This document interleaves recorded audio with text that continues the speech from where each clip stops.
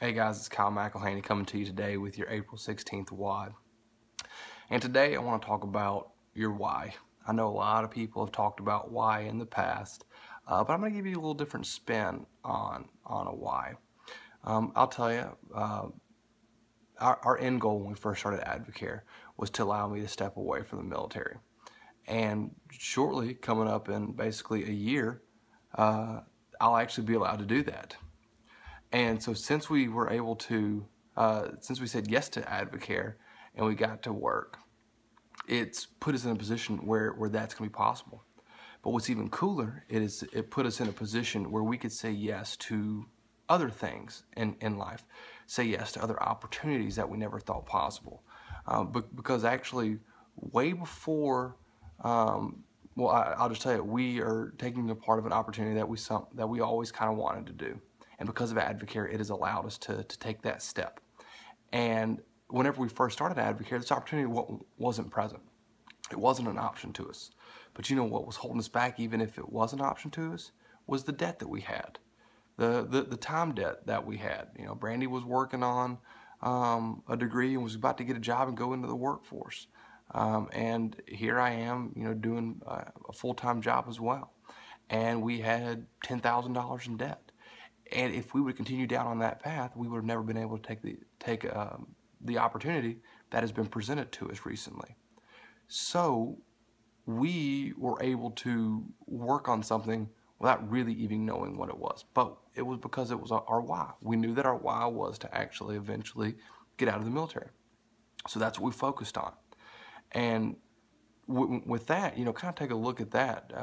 Turn the mirror back on yourself and think about what does that mean for you. If you start working Advocare hard today, what would that mean for you if an opportunity arose six months, a year, or 2 years down the road? Because a lot of people, some people may not be able to see the full opportunity. They may not be able to see the stay-at-home parent or parents or stay-at-home just person in general, or they may not want to. That just may not be the type of thing that they're looking to do. But what they are able to see is a bigger savings account. They are able to see less debt. They are able to see a $500 rookie bonus. They are able to see, you know, buying a couch free and clear.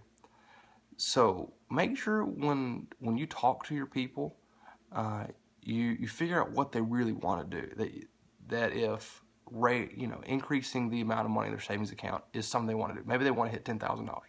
When they do that, that's a big deal. Celebrate that. It may not be, you know, like I said, doing Advocare full time. That may not be the end goal. But to them, meeting these extra goals that Advocare has allowed them to get to is that victory, is that big to them. And eventually, as they grow, their vision grows, and their hopes and their passion grow as well. And just tell you, you know, Advocare may not be the end-all be-all for them.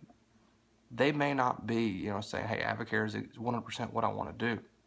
But it may allow them to follow their passion. It may allow them to do what they want to do in the end. So make sure you try to show them that. And if you're watching this and you're not sure what your passion is, make sure you go out and look for it. Go out and take a look. Say, what would I do if I didn't have to get up and go to work every single day? What would I do if I had the opportunity to spend more money doing something else? What would I do? And then take a look at that and go out there and get it. And then once you do that, go show others how to do that too. All right, thanks. You guys have a great day.